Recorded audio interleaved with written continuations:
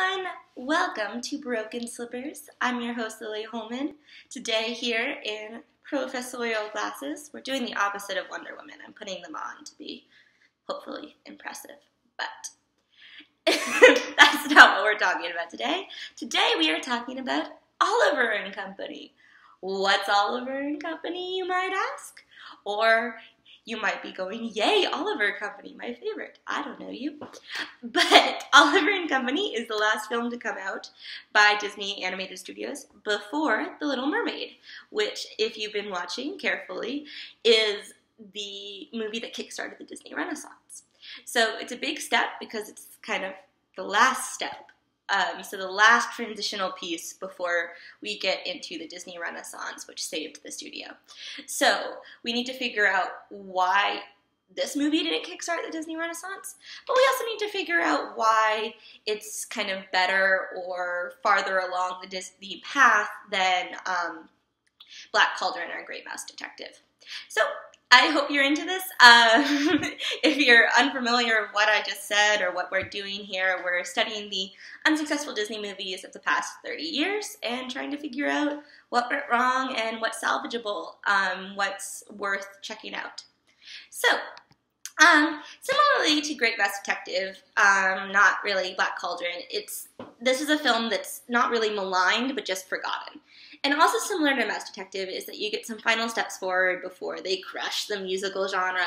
So it's directed by George Scribner and loosely based off of A Tale of Two Cities. And it's essentially Disney takes Manhattan and brings Billy Joel with them. So Joel himself voices Dodger, who is this kind of charismatic dog that helps the orphan cat Oliver, who's voiced by Joey Lawrence, find his way through the big city. Meanwhile, you get some additional star power from, of all people, Bette Midler and Cheech Marin. And the story follows Oliver as he is abandoned as a kitten, adopted by Dodger's motley crew of friends, found and adopted again by a rich but lonely little girl named Jenny, and who then leads a combination of his friends to fight a mobster who has kidnapped Jenny and who is exploiting his father figure, Fabian. So, a lot of the answers for why Oliver&Company didn't have the success of Little Mermaid can be found actually in the opener of the film. So the opener of the film is this really shiny view of New York City, and it's hard not to remember that it's New York City in the 80s.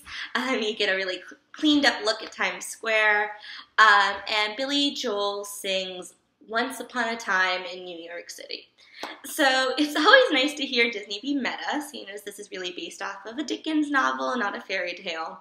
But because of that, it's also a little bit of a confusing line, and reflects a somewhat unearned optimism of the place itself that will continue in the film as it claims to handle the gritty side of New York, but struggles because it's rated G. You can't have an accurate portrayal of 1980s New York, and that includes some unsavory aspects. So the opener, oddly enough, is one of the few times where this kind of odd dichotomy is addressed, in that it starts out happy and hopeful as all the kittens are picked out of this box and adopted by some poorly drawn but adorable children, but all the kittens except Oliver are taken. And as soon as that happens, night hits and everything becomes dark and depressing. At that point is acknowledged in the song, and Joel kind of resorts to simply telling Oliver over and over again to keep his dream alive because, quote, that is how the strong survive. It's a really good line, but the futility of this idea is evident as Oliver is almost washed down the sewer, chased down by Dobermans in this really gross alley. And the only reason it seems that he survives is that it's Disney and the most magical studio on earth, and if he didn't survive, well, we wouldn't have a movie. So it's this kind of idea that despite Joel's best attempts, New York doesn't seem to be a very pleasant place to be, and the sunny picture painted just a few minutes earlier is pretty much this kind of false ruse. And the film tries its best to prove the opposite to us, but kind of like the repetitive nature of the song, it feels like they just keep telling us this rather than proving it to us. Expanding on this idea, I like to think of Oliver and Company as failed Disney neorealism. And yes, part of me just wanted to come up with that term, but it's not too far off, because neorealism was this Italian movement right after World War II that sought to capture the world of the everyman without imposing a Hollywood-esque glamour on top of it. Famous films from this genre from this era are Bicycle Thieves, anything by De Sica. And the animators in Oliver seem to have similar goals in showcasing the real New York in as family-friendly a way as possible. So the way they do that is after the wheel well incident, Oliver is found by Dodger, who's this street-smart dog who shows him the ways of the streets and helps him with a con job, and then brings him into this kind of created family of the squatter Fabian. Fabian's human, which is weird to have to specify, but Fabian's human. And he's a bit of a complicated character because he's a little bit annoying and he's drawn like you normally draw like a Disney villain henchman, in that he has very heavy 5 o'clock shadow, he's wearing rags, and he actually is involved in criminal enterprises. He's leading these dogs in stealing things, mostly because he has to pay off a mobster for something we don't actually know what he did. But the idea is that he has to do all these things to survive. And one of the few things the film actually really truly earns is our affection for Fabian, because one of the film's most moving moments comes during the evening sequence in the gang's hideaway, as Fabian reads the dogs a story as they all gather around him and go to bed.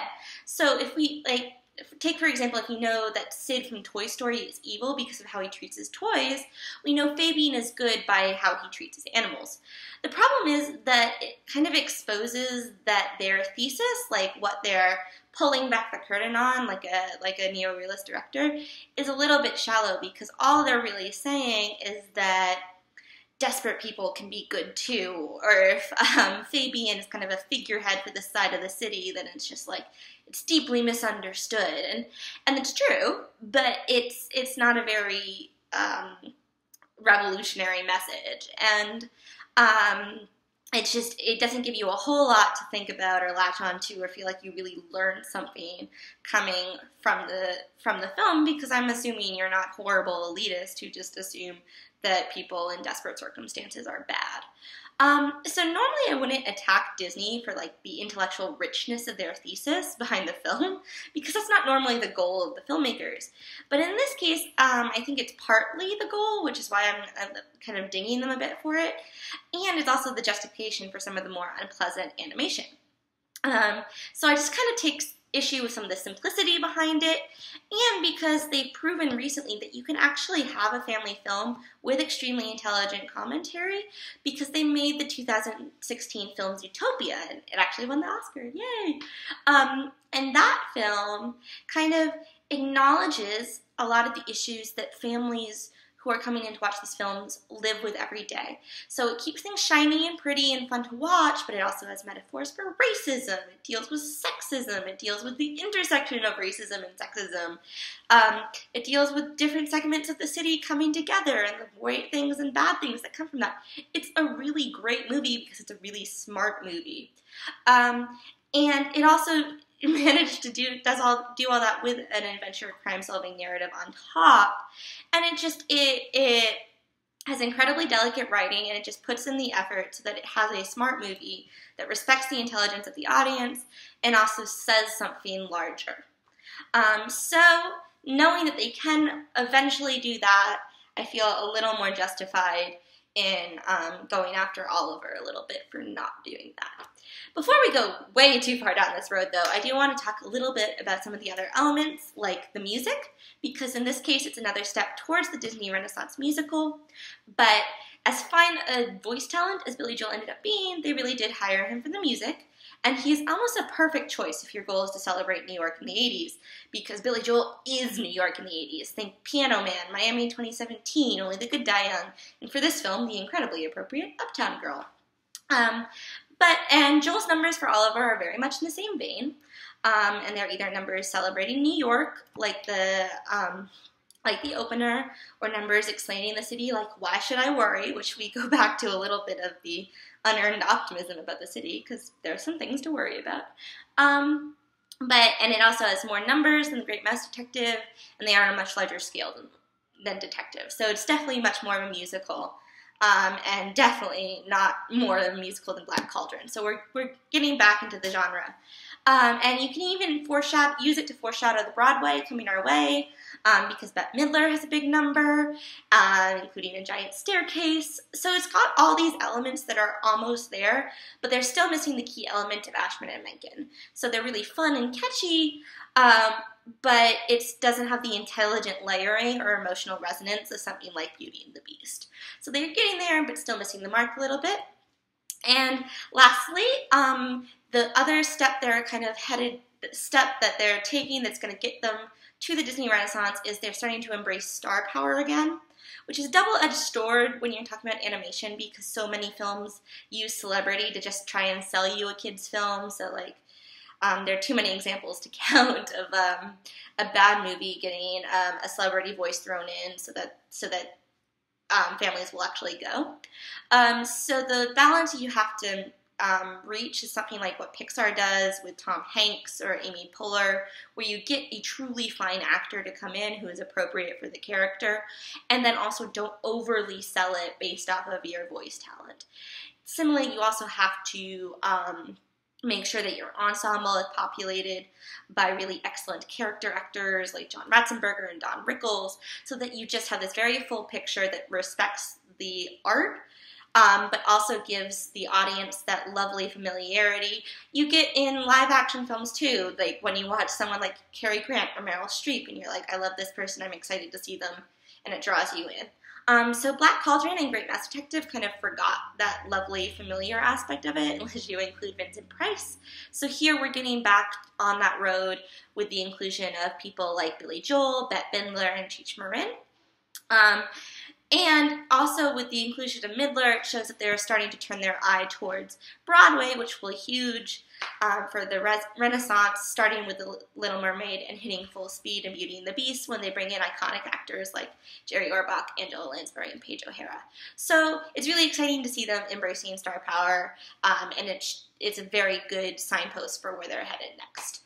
So, in conclusion, the first line of the film, that it's always once upon a time in New York City, kind of encapsulates both the great things and bad things about this movie, in that it's kind of got this unearned optimism, this kind of loving view of maybe something that we don't have a whole lot of love for. But it also kind of captures the spirit and the fun and the affection the film has, not only for its setting, but its characters. And in turn, when you have that level of affection for the story you're telling, it's kind of betraying a level of affection for the audience. And that's a lovely, warm feeling to leave with before we take the big deep dive into the Disney Renaissance. So yeah. Next time we are going to see what life is like post Mermaid, post Beauty, post Aladdin. Like, what happens after the genie grants the wishes? What makes the studio stumble again? What makes the Renaissance end? And where do we go next? So I hope you come back to find out. We're going to take a small break for 4th of July, and then I'll be back the week afterwards. So I hope you have a lovely holiday, and if you are not watching this in real time, a lovely week. See you next time.